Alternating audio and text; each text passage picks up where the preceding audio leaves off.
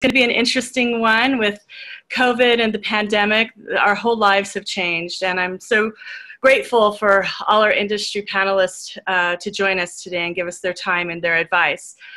We have moderator Jacques Thelemaque from the Filmmakers Alliance, and he's also a filmmaker. He will be moderating the panel, and I'm going to let him take it from here. I'm going to sign off, and hopefully we'll see you at all the other events, and thank you for joining us. Go ahead. Thank you, Shira. Yeah, we're in a really, obviously, incredibly unique time, and we're all sort of trying to figure out what's happening and how to continue doing what we do and what the future holds for us. And luckily, I have these amazing people here to enter into that discussion. I don't know. Hopefully, we can provide some answers and direction, but even just ask the right questions will be exciting and useful for all of us, including me. Like, I'm a filmmaker like anybody else. So yeah, well, let's start just by, I'll have everybody introduce themselves and say a little something, and then we'll get into the meat of it. So Allison, you want to introduce yourself? Well, you're muted. Hi, everyone. I'm muted. Yeah. Hi, I'm Allison Amon, and I am a producer, longtime producer. I'm currently working with a small agency startup called Superconductor, working with brand clients like Nike, Veloz, Nature Conservancy, and Amazon to help them both create creative and content for them.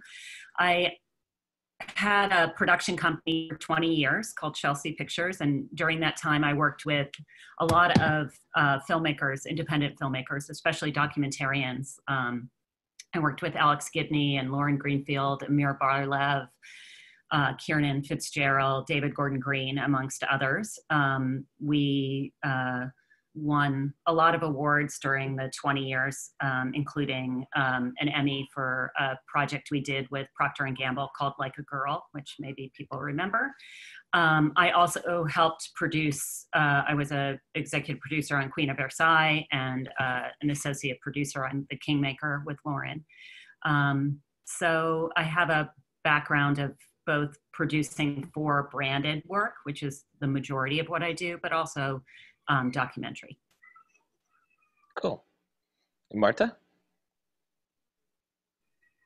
Hi, Oh yeah. Marta Okay. Cunningham, filmmaker, actually presently working on Modern Love Season 2, which is an Amazon show, and work with various different companies, AMC, HBO, doing a lot of TV episodic work, drama and comedy. Made a film called Valentine Road, which was a documentary with HBO in 2013, and since then have really just kind of been in the narrative space and doing episodic work. Did 23 episodes in the last 4 years.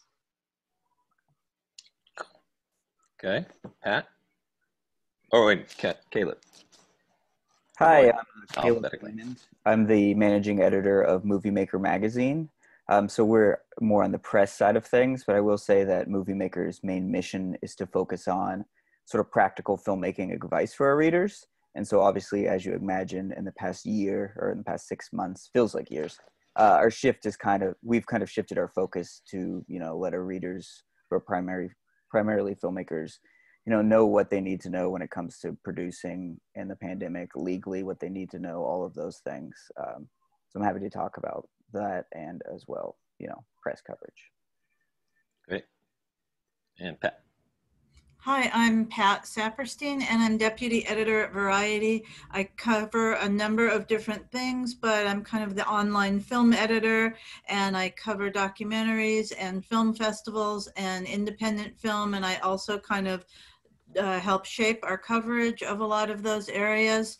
I've been at Variety quite a long time, but I wanted to say that one of the things that we have evolved doing during the pandemic is also adapting to a world with no events, which, as difficult as having a film festival that doesn't take place physically is for filmmakers. It's also very difficult for those who cover film festivals and everything. So we've started doing as many, streaming panels and streaming interviews and everything as everyone else. So that's been a really interesting evolution as well. Yeah, I think that we should start just by getting into that. Like, what is the lay of the land? Like, what's going on and what's not going on? What are some of the more dramatic changes? There's a lot of obvious changes. We should go over those. And I'm curious about what you see as some of those changes that might be more permanent in the way films get made and things move forward. And whoever wants to start, maybe Marta, you're on set now, right? You're shooting stuff now, or no? I'm in prep, In basically. prep. I mean, the type of prep, the prep before prep. I'm doing casting. I was actually on a casting call just now before I came here. Well, how is that done? Like, how is it all done right now? I feel like Zoom is going to be a part of our lexicon from this point on. Everything's done through Zoom. I have had more COVID tests than I care to talk about. How often do they test you? Well, here's the thing. It shoots in New York. Mm-hmm. I'm actually really lucky, to be honest, because I was supposed to leave tomorrow, and then I was going to quarantine in a motel for 2 weeks in upstate New York. But New York just lifted the basically the quarantine demand on California, so we no longer have to quarantine. So that's really good news. So now I don't have to leave till October 1st to go shoot. So that's big, and that just happened, like literally just happened Wednesday. I think it was Wednesday or Thursday.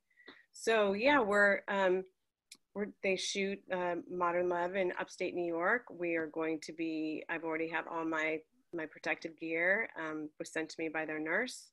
And, we're going to be working with young people. There's going to be teens on this job, and everyone's just going to really have to follow through with being their best self. I mean, a lot of it has to do with really trust, right? I mean, when we work with other people that we don't know, we are already putting ourselves in a situation of immense trust. And as a director, I am asking my actors to share parts of themselves that normal people would feel exposed with the most personal, intimate person with them sharing these feelings. And I'm, yelling action and cut after them. So, it's really important that we honor the actors who are going to be in these spaces. They are the most vulnerable out of all of us. And I'm really, I feel really grateful that I'm being picked to be a part of this new process that the industry is now going to be taking a part of, and that the actors that are choosing to be a part of this process, I have so much respect for them. And Modern Love and the production company at Amazon has been ridiculously professional, like just incredibly generous and professional. And I'm really happy that this is my first step back into work with this level of professionalism and generosity. Have you shot anything since the pandemic before this? I've had opportunities to shoot some commercials and have chosen not to. Okay. So this will be kind of new for you, like the whole process. The whole thing, absolutely. Working with it, yeah. Interesting. Allison, do you have anything to add to that? Yeah, I mean, I guess there's big picture and small picture, right, of what COVID means to bringing our industry about. And I've been on a couple of sets and have found them, it's hard. We're used to touching each other and being next to each other and expressing ourselves in ways that, PPE doesn't really help to give a sense of what our faces are feeling. And I found that it's just really important to approach every work situation with a much bigger sense of empathy and understanding for each other. Because, although it's always true that you don't really know what's going on, at this point, we don't know what the stressors of each other's lives are. And, you know, for a collaborative medium that has to actually become even more collaborative because of all the ways in which we have to deal with each other in order to stay safe and continue to create content. It takes a little bit more patience on everyone's part. And that's been challenging and also beautiful to see when it comes together and happens. Different sets have had different ways of doing it. I've been involved with shoots where the director has directed everything from behind a Zoom call. And that has a lot of challenges. And I've been on actual live sets, and that's been really interesting too. You know, it takes everyone being really honest. I woke up this morning with a sore throat. Okay, what does that mean? I had a situation where a producer came to me and said, you know, the DP's not feeling well, and he's just been on a plane to fly here to get here to shoot. And we had to have that hard conversation of saying, I'm sorry, you cannot come. And he did the scout on Zoom, basically, and then replaced himself in person. And it turned out he was COVID negative, but we just couldn't take that chance. So it's a really interesting time, and every situation is like learning a new way of dealing with things.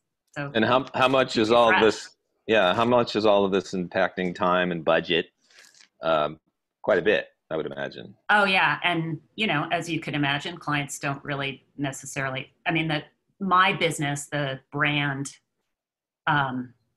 content business, was tightening anyway before this happened. So nobody really wants to pay for that additional time and safety, even though they require it. So it's challenging. Okay. Yeah. Pat, Caleb, you guys have anything? Well, I'm just really concerned about, you know, as you said, the cost of this to everyone. You know, when Marta said that Amazon has been really, you know, wonderful in accommodating everything, all that accommodating comes with a much higher price. And, you know, I talked to someone who was on a film recently where they had, I think, 4 COVID compliance officers, or you know, 2 nurses and 2 people just dealing with safety issues or something like that. But that's a lot of extra people to add to a small film. I'm not sure, you know, exactly how many people are on each set like that, but that one was 4. And I'm just really concerned about people's ability to, you know, just to be able to make their projects in the way that they want to. And they're already kind of rewriting things so that they have fewer locations and fewer actors, just for logistics. But I imagine that you also have to do that for budgetary reasons. And I think it's really going to impact the content that we see. Hopefully, I mean, independent filmmakers and documentarians are the most creative, as we know. So hopefully they'll find a way to make it all work. But, you know, it's hard. It's sad to think about everything just kind of having like a narrowing effect of fewer days you can afford to shoot or fewer locations you can go to. Yeah, extras, you know, big scenes with extras, like you don't want to have those. Yeah. So I just hope that, you know, some of that is able to come back eventually, but I fear that a lot of it will just kind of become permanent. Like everyone knows how it is. If they're asked to work on a lower budget, then they're not going to get a larger one the next time, and unless they've had some kind of big hit in between or something. Yeah. So once you go back, I don't know if you can go forward. Yeah, that's and I would hope that, you know, there's probably a finite number of places that can offer COVID testing.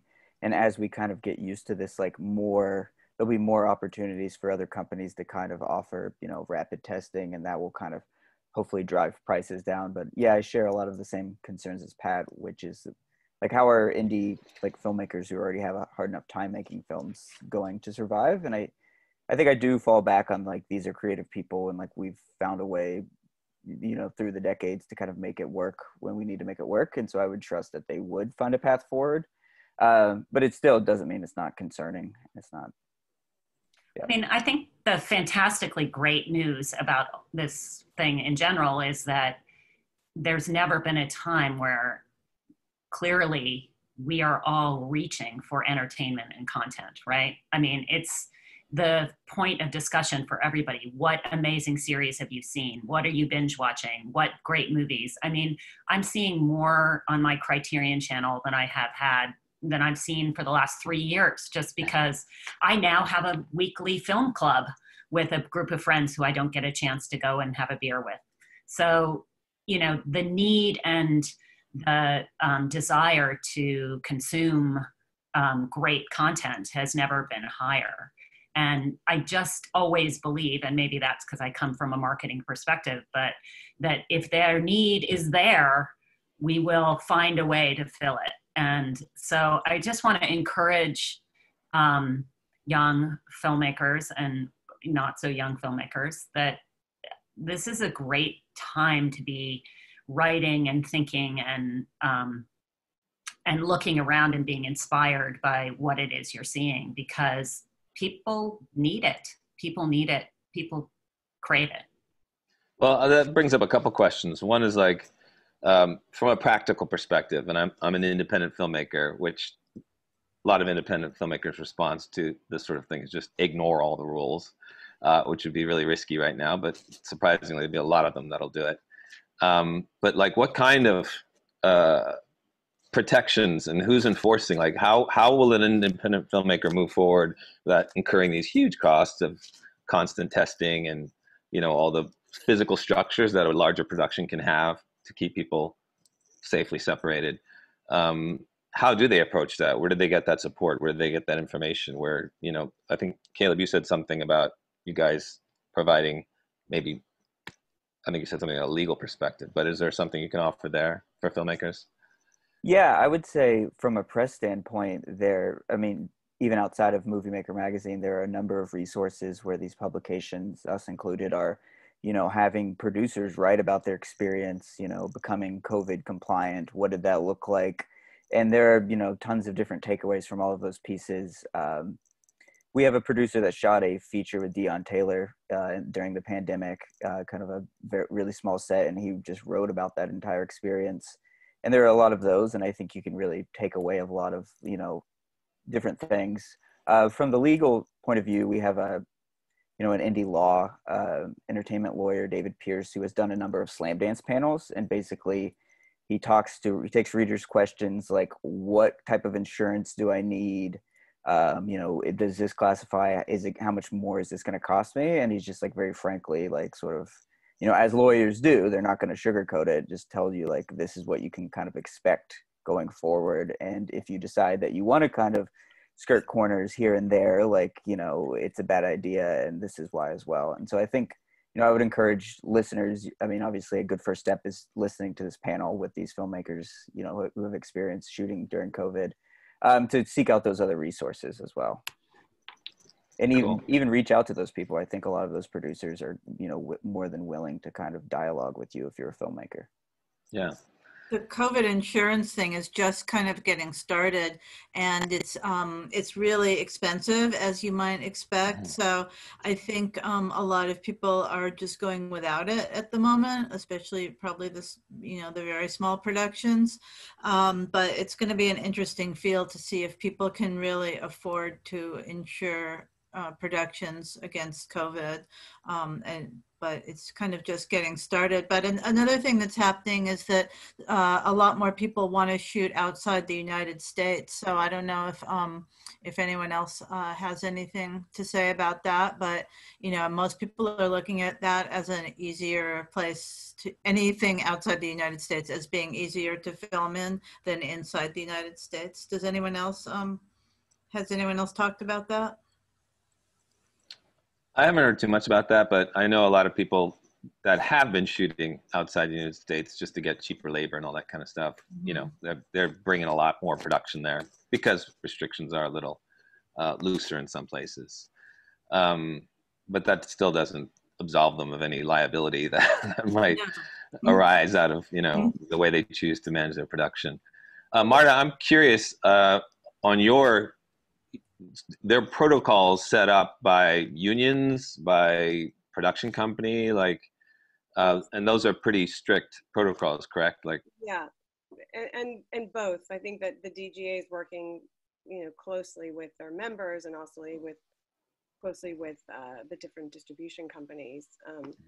Obviously, not everyone is in agreement at all times, but I think that everyone wants to work. I think ultimately the DGA wants their members to be working. So they are also really, there's been a lot of people suffering, honestly, in the membership. And I think that, getting back up on your feet and starting to work in places like Los Angeles and New York. And as you said, Pat, overseas, I know there was that Iceland article in LA Times back in the summer that everyone kind of jumped on, that Netflix had a show in Iceland. Iceland was inviting people to shoot over there. So I think that, this is a time of tremendous difficulty for a lot of people in the industry, like you were saying, Caleb, not just independent filmmakers, but people who are used to working in series and have, mortgages and payments for children's, schooling, and everything just came to a halt. So I think with SAG, the DGA, and really want their members to start working. And so, obviously safely. Safety is always first. And, I've talked to my DGA rep recently, and they are working closely with us. And they also are working closely with the distribution companies, and hopefully everyone's on the same page. So far, I haven't had any issues whatsoever. I'm really happy with everything that's, I've been treated with, in the utmost, with the utmost respect and also creatively.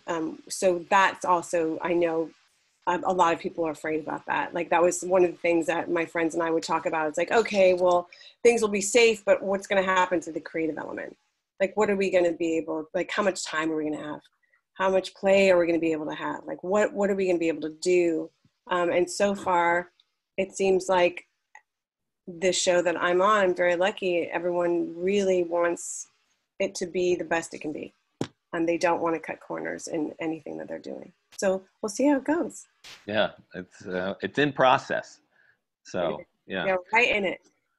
Yeah, which brings up the question of the sort of creative perspective. Like, how much is this going to impact the way stories are told? What kind of stories are told?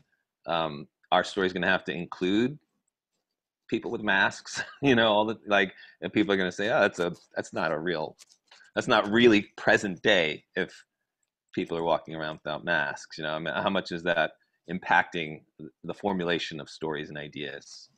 Just your opinions at this point, and what filmmakers should be thinking about when they do their work, or not thinking about. Maybe not even thinking about, just writing what they want to write.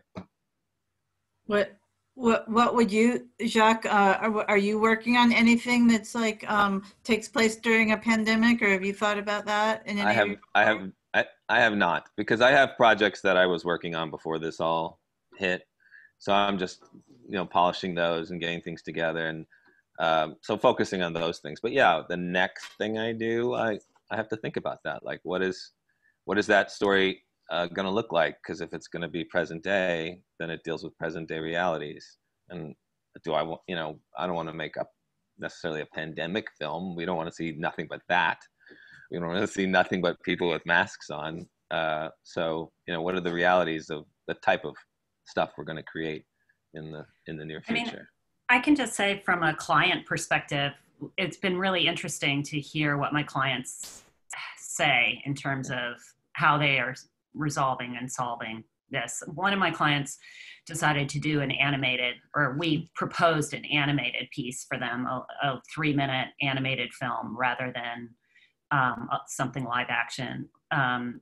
So you know, that was sort of their solve. But in it are people, and we had a long discussion about whether we put masks on them or no masks, and decided that in some scenes it was really appropriate to have people in masks, and in other scenes, if you were just with a family or someone solo, that it was okay not to see a mask. So there's a mixture of it. And generally speaking, what has been really interesting and so encouraging for me is that my clients have not only just wanted to acknowledge and recognize the pandemic in their creative, but they also want to talk about the social unrest and the links between the pandemic and climate change and Black Lives Matter and all of it. And they want the work that is representing the brand to acknowledge it without being exploitive or socially sort of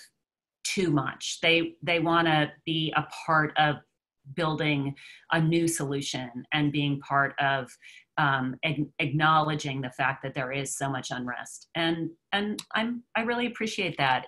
That's a hard place for a brand to come to when they're also financially feeling the pinch. But for the most part, I've been very encouraged by, oh yeah, we have to acknowledge where we are right now.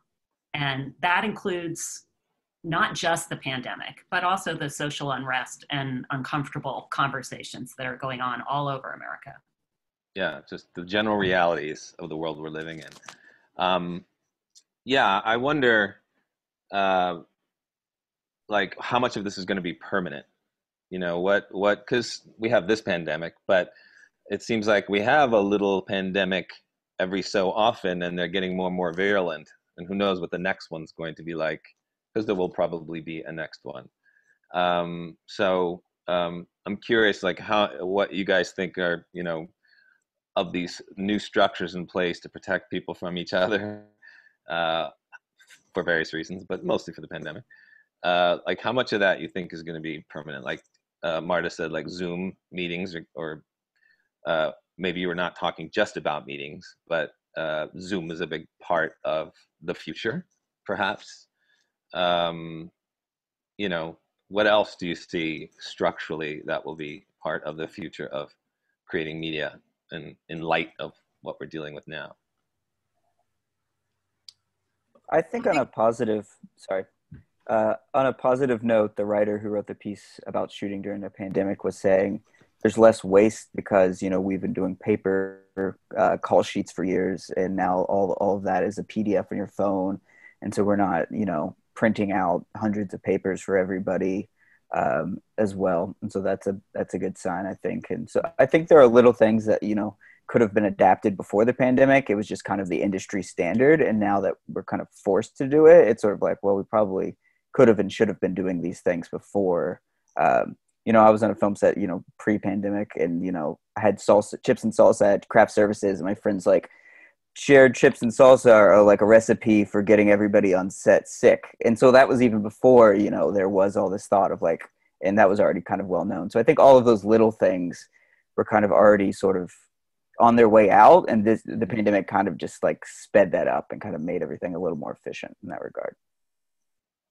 Yeah, that's an interesting question in the chat about using a bubble concept, and I think a lot of productions are using sort of a bubble where they've got everybody working out of one hotel, and they're trying to minimize the amount of people going back and forth from the hotel.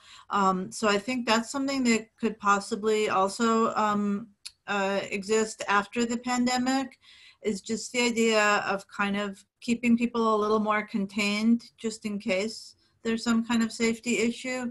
And I don't know, maybe it ends up being cost effective as well to just keep everybody in a bubble. But it's sure not easy, because a lot of people have to go home to their families and everything. Yeah, and the bubble costs, you know, like whatever that bubble looks like, that's expensive, especially for an independent filmmaker or a no budget filmmaker. There's also an interesting question about the festival circuit going forward, but more in a larger perspective is like how we are able to consume the media that's getting created going forward. How do you think that's going to look for filmmakers? How is that going to impact them? And what should filmmakers be thinking about now about how their work gets viewed in the future? Well, I had a friend who premiered online. Her film was supposed to be obviously out. But unfortunately, because of the pandemic, she had to have it online. Producers decided to do an Eventbrite screening, and she sold it to distributors. Wow. So, like, I think if you've got good content, it's still going to get bought and it's still going to get seen. And I think this Eventbrite thing is great. I think that it really, I was, a part of the audience, and there were over 200 people. So I think that, we're already online, especially younger people. I know it sounds nuts, but you just keep making content. Like you were saying, Allison, people are going to want it. There's a need, it's going to be fulfilled. So it's up to us to keep creating so we can fulfill that need. But I think Susan's film is a great example of that. And, she sold a movie. It can happen. And what I answered in the chat was, with festivals, I was at the Sundance Film Festival for my film, and then went on the festival circuit. And the festival circuit, sure, there's a lot of fun, and there's a lot of partying and all that kind of stuff that filmmakers love to do. But for me, it was the camaraderie and meeting other filmmakers, having really great friendships and true really getting inspired. And I think that you can still do that, and you can meet producers and you can meet other writers and filmmakers so that you can keep creating. And I think it's really important to create like your own kind of group of people that inspire you. I have a weekly meeting with my writer director friends, and we're actually sharing content with each other and giving each other notes. So you can't use situations like this to avoid being a part of something. You have to go out of this feeling of being trapped inside, and you have to keep moving forward in any way that you can. It's really important. I think you said it, Allison, like that you keep creating and you keep moving on, and you have these, if you have ideas, do something about it. There are producers out there looking for content. There are other writers and who want to team up with people. You just have to keep moving forward. We can't say that, oh, well, this happened, so therefore, look, it's all drying up. I mean, you can, but there are people out there selling films, like my friend Susan. So why not just try? I think it behooves us to try. What can I ask? What kind of a platform did she sell it for? Was it to a streaming platform? You know what? I didn't ask. I think so. But I did not ask. We were just so excited. She's a part of our weekly group, and we all just were screaming so happy for her, because she hasn't, on a personal note, she's had a rough time as an indie filmmaker, and so it was such a big thing. And so, it's huge. And so, but she was like, look, I'm hearing this is a really good time for people like us who make movies she makes movies under $1 million. Like, I think this movie was like $250,000. Like, she's kind of amazing that way.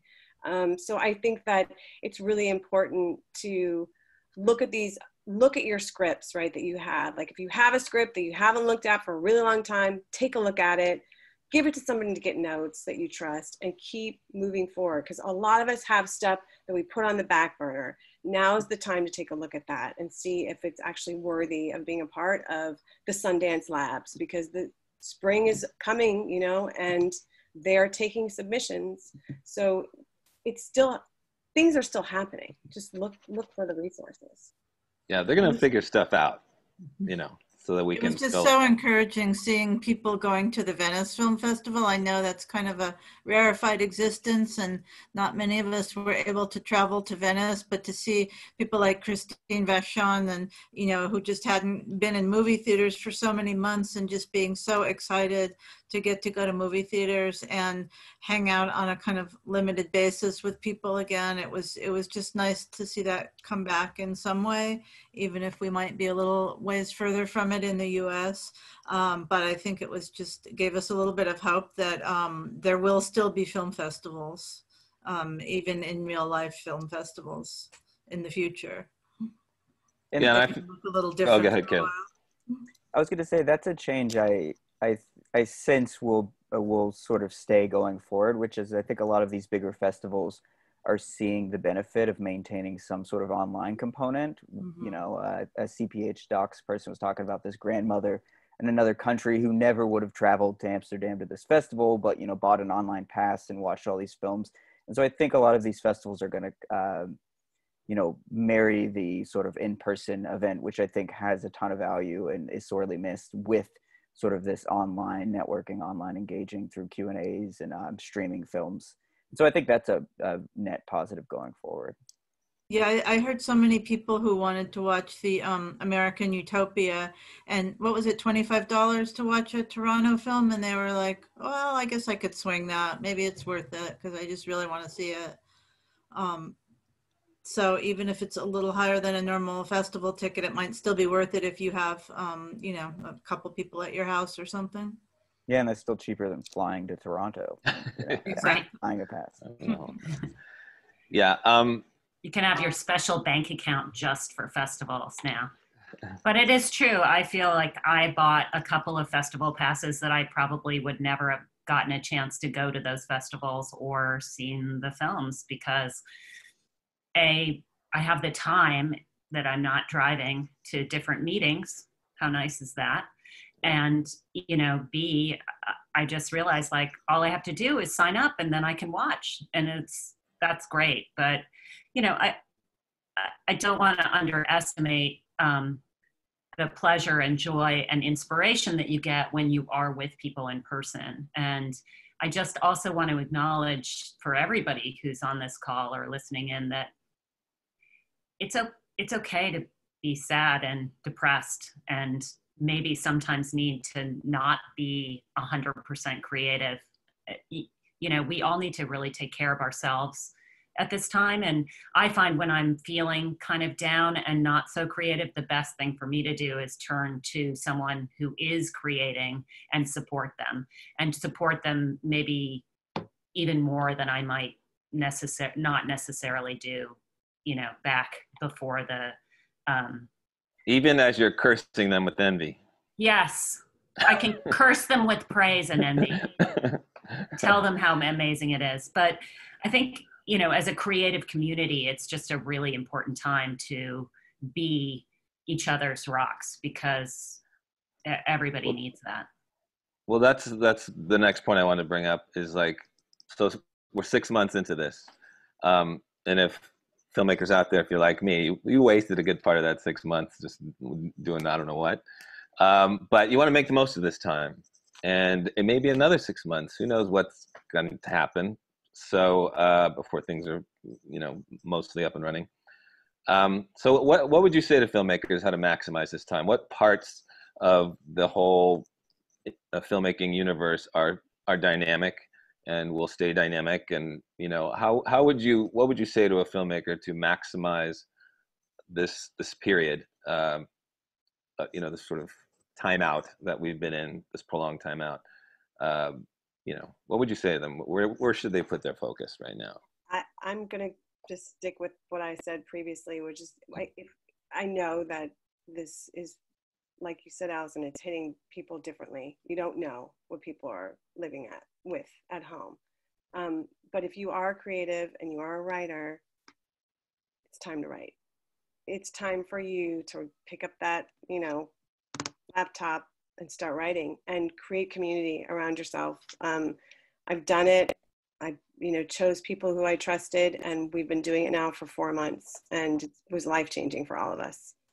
And it's really important to keep moving through it. I really think that stagnation is one of the biggest killers of creativity and creative expression and your spirit. And for me, meditation and yoga have been life-saving, and this writing group as well. And I just know that if I chose to sit in my feelings, I wouldn't even be on this panel right now, and I wouldn't have a job right now, because we are very sensitive. Creative people are, you know, that's why we do what we do, because of our sensitivities, but we can also use that to help us. And I think if we engage in ways that are available to us, then we have to use them. Otherwise, we are then just observers. And I don't like being an observer. That's not my job. I like to be in it. I like to be in it. I like to be working. I like to be doing stuff. So if you're anything like me, it's time for you to sit down, and if you have an idea, write an outline and share it. Get out there. Even if you have a film right now and you're in the festival circuit, still be writing, still be moving through it. It doesn't mean that you can't be creating something right now. Cool. That's great. Does anybody have something to add to that? There's a question about how should a filmmaker approach getting media attention now, which I think is a pretty difficult question. Okay. Yeah, I don't know if I have a good answer, but I would love to talk about it, I guess. Yeah, I think I have a lot of filmmaker friends, and working in press, they're constantly asking me, like, how do I get press coverage on this? How do I like approach this? And I think, without distribution, it's incredibly hard. I think if you have distribution, that usually they're going to hire a PR firm, which then reaches out to us. We have a relationship with that PR firm. So, I mean, I think Pat can back this up, but like, if you're in press, if you're an editor, you're getting hundreds of pitches a day to cover films. Even during a pandemic, you're getting a ton of, hey, can you write about this film? Do you want to talk to this director? So it's really hard to sort of zero in on what the good pitches are. So I think that, in a lot of ways, without the networking opportunities, I think for a filmmaker, a lot of the networking opportunities are obviously towards the distributors, but I think there's also a lot of opportunities for filmmakers to interact with press at film festivals.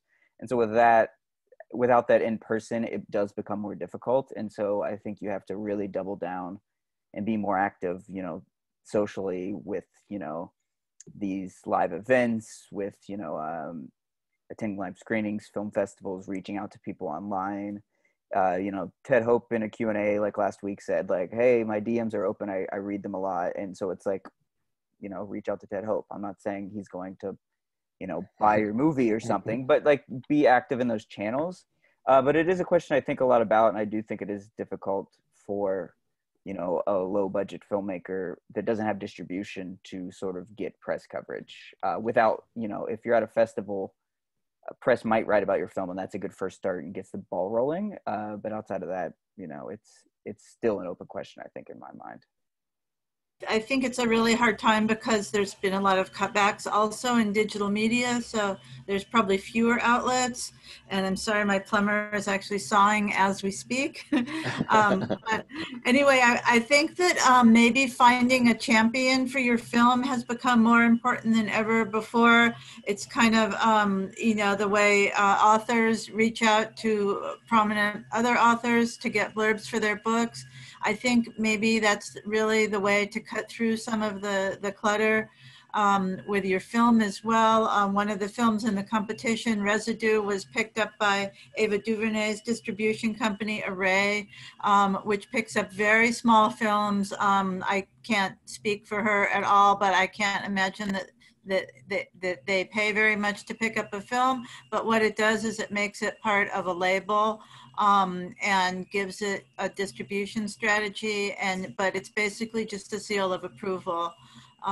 So, as well as helping with some distribution. So if you can just ally yourself with someone who supports you, whose name people recognizes, I think at this point in time, that's probably a really good way to get attention. I think we've moved beyond the age of like having a gimmick for your film that gets attention.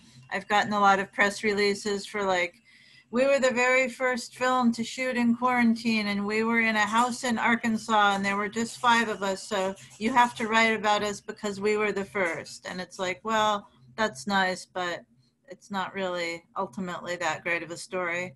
So just try to focus on who your audience is and how you're going to reach out to them, and have a strong social media plan, and please have some good stills, and and a good trailer and, you know, just the stock things. But I think it's even more important now to kind of to reach out, to be in a conversation with other people on social media, both viewers and other filmmakers, and just try and find those people that can support you and obviously maybe eventually even buy your film. But even if they're not in a position to buy it, just, you know, getting their support, I think it just helps people so much to know, oh, so-and-so liked this film, or so-and-so has worked with this person. Now I understand kind of more what they're about.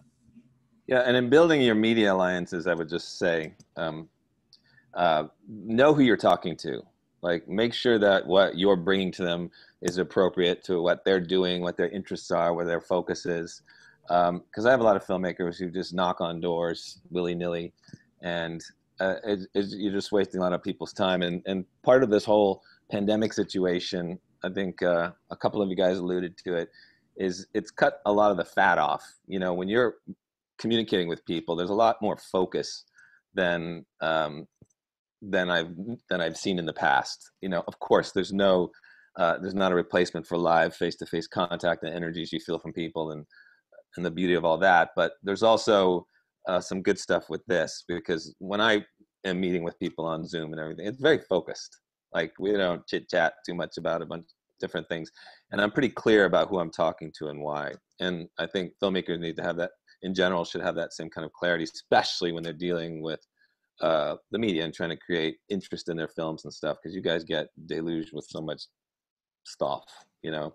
And it's also so much of an opportunity to reach out to people all over the world. You know, I don't know where all you guys are, but you can get pull a panel together or an interview for your film, or just, you know, any kind of event with people from all over the world. And it's so cool. People are kind of relatively available right now, and it's so much easier to get them to sign on for an hour Zoom conversation than it was to get them to show up at some auditorium at 8 p.m., you know, in the middle of LA or something. So just take advantage of that and reach out to people all over the world that you want to work with or talk to. Okay, cool. And I would say this might not be pandemic related, but I would say, like, always remain positive as a filmmaker, even when you're getting those rejections for festivals, etc. I screened for a few festivals, and I can't tell you how many like good films that I really enjoyed didn't quite make the cut, but that name of that filmmaker goes on a list for me as press. Like, I want to, you know, next time this person makes a film, I want to know what it is. It goes on that list for those festival programmers. They're kind of like, okay, this wasn't quite there. Something like didn't quite work, but I like their voice. I like the tone that they kind of strike. So I'm going to kind of keep track of this person. So I guess you don't really know like how close you are to a lot of these situations unless, you know, the festival tells you. So just always kind of, you know, as Marta was saying, like, you know, just keep writing, keep focused, and, you know, don't get too down when things aren't always breaking your way, you know, on a month-to-month basis. Well, that's what I was going to wrap it up here by getting a takeaway from everybody. Is, I don't know if that's your takeaway or you want to add more to it, but I'd love to hear from you guys, you know, one or two things that you'd really like the audience to take away from this discussion. Do it alphabetically. Allison, you have something to say first? No, thank you so much for hosting the panel, and thank you to my fellow people. I'm really thrilled to be a part of it. You know, it's a interesting time. I wish we were all in person in front of each other talking, but yeah, it's just nice to meet everyone. Awesome. Yeah, it's there's not like we're going to provide tons of answers because we're just all learning, right? It's new for all of us, and we're in process. We're experiencing it, but there was definitely, I felt like a lot of great takeaways from this. Some positive things, you know, that have come out of this. Some opportunities that, you know, might not have existed otherwise, and it's just a matter of like focusing yourself in that direction. But do you guys have anything else to add? Caleb, Pat, or Marta? No? Yeah, I was talking to a filmmaker yesterday, and we both kind of agreed that unfettered creative, like, you know, freedom isn't a good thing in most cases. So like a filmmaker getting whatever they want, however much money. And so limitations in a lot of ways like really aid like sort of creative processes. So I guess I would encourage filmmakers to not look at all of these changes as mere obstacles and kind of like really rack their brain creatively to make something better because of like the limitations. And obviously artifice is a big part of cinema. And so if you're shooting people in different rooms, whatever, like use that artifice to benefit your film, not necessarily as something to overcome in every instance. I guess that would be my encouragement. Cool. All right. Is that it? I'd say reach out. I would just say one thing that I did during this time is I reached out to someone I always wanted to work with and hadn't worked with yet. And now we're working on something together. That's great. So take that opportunity to do that now, because you never know. Do it all. Do it all. Do what you can. All right. Thank you, guys. Thank you. Thank you. I think that does it. And if people have questions, I'm sure they can filter them through the festival and they'll get to us and we'll answer them individually. But thank you all.